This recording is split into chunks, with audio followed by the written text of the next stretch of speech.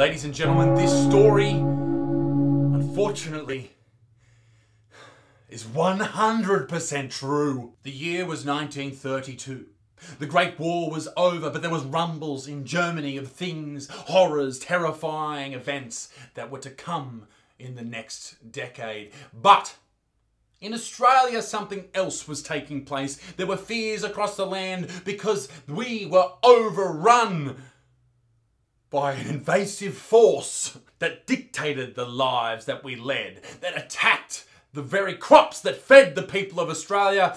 Basically, there was a fuck ton of emus, and the Australian government said, you know how we're going to deal with these emus? We're going to send in the army. Yes, these absolutely batshit fucking crazy birds, these giant birds, who are known by the local indigenous population of Australia as emus, they were taking over Western Australia. There were hundreds of thousands of these birds running around, destroying crops, probably assaulting people in the street, pushing old women over, emus for life and all that type of shit. Gang shit, all right? There was gang violence on the streets with these giant birds. Now, if you don't know, emus are quite big. Not as big as cassowaries, but probably up to about there on me. Now, they're big fucking birds. They've got big fucking wings and they can't fly. So they're angry. Now, I know what you're thinking. Sure, these birds might be scary. They're big, they're fast, they've got big claws, but they're only about that big. They're not going to hurt a person. Nay, you're wrong. They might hurt a very weak person, and the Australian government recognised that. And that's why they, in 1931, they enacted a bill. It was called the Soy Boy Bill. And the Soy Boy Bill basically meant that weak little men that lived out in Western Australia who couldn't handle these emus, they needed help. And that's why we enlisted the help of the Australian Armed Forces. Anyway, let's speed this story up. It's fantastic. So, the emus were absolutely everywhere. And there was one particular group of these emus, and it was 20,000 strong. So we sent out special forces to take them on, only a small crew. It was the Australian version of the movie 300. And King Leonidas, who was from the Central Coast, he said to these emus, fucking no more, mate.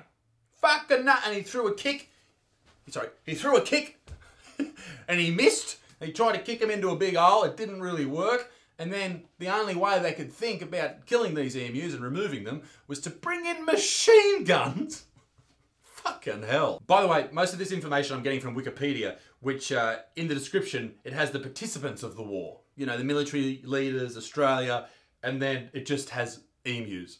So anyway, so the troops were deployed, ready for a fight for the ages. The war was conducted under the command of Major G.P.W. Meredith of the Royal Australian Artillery, with Meredith commanding soldiers Sergeant S. McMurray and Gunner J. O'Hara, armed with 2 Lewis guns, which are machine guns back in the day, and 10,000 rounds of ammunition. They were ready to fight, but guess what happened then? It rained. So the war had to be postponed due to wet weather. This war probably wasn't given a lot of confidence to the Australian Defence Force, or other countries were probably looking at Australia going, hang on, these motherfuckers can't even kill birds. Let's take over. Can we break the Australian lines? Sure, let's just make it rain.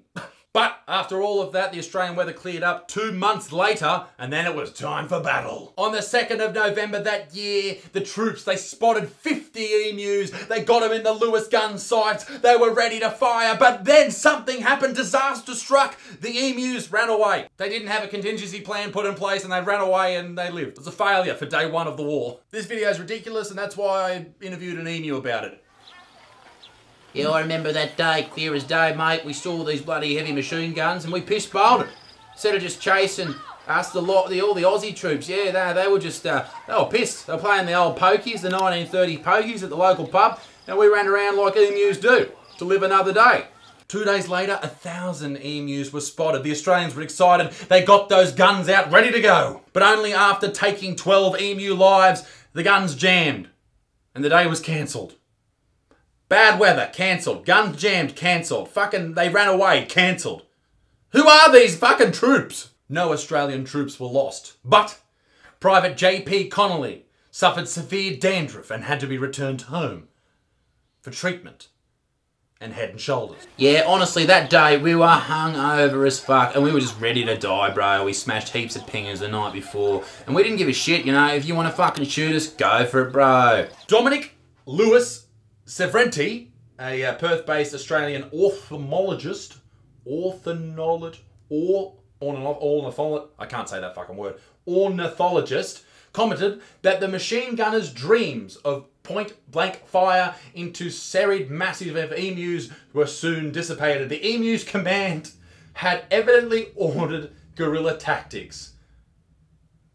They're fucking emus, mate! On the 8th of November, representatives from the Australian Defence Force and the Australian Government discussed the operations following the negative coverage of the events in the local media that included claims that only a few emus had died. Pearce withdrew the military personnel and the guns on the 8th of November. They retreated from emus. Yeah, mate, what absolute pussies. Mate, we celebrated for like a night or two, but to give the Australians credit, they came back for round 2. The attacks on Australian crops by the emus continued, and this wouldn't stand with the Australian Defence Force. They went back out there into the bush, they set up again, and they were killing about 100 emus a week. That is not enough. There was 20,000 of them. 20,000. Eventually it got to the point where they ended up killing about 1,000 emus, and the military personnel, the leaders, went back to the parliament and said, hey, pretty successful? We killed 1,000 of them. No! There's 19,000 left. You haven't successfully defeated fucking flightless birds at all. You've killed 1,000. You put a little dint in their feathery armour. That's all you've done. Here's a crazy idea. A ridiculous thought that maybe these people back nearly 100 years ago could have fucking nailed on their head. Why don't you put a fence up around the fucking crops, you dumb fucks? Be a good motherfucker. Be a good motherfucker. Peace in the Middle East, me dick stinks. I love that fucking story. Also, I'm on tour and there'll be videos. There's 4 videos every single week. Love yous, leave you. Bye. Yeah, we'll be fucking back, mate. We'll be fucking back. I want your crops, bro. I want your crops. I'm coming for them.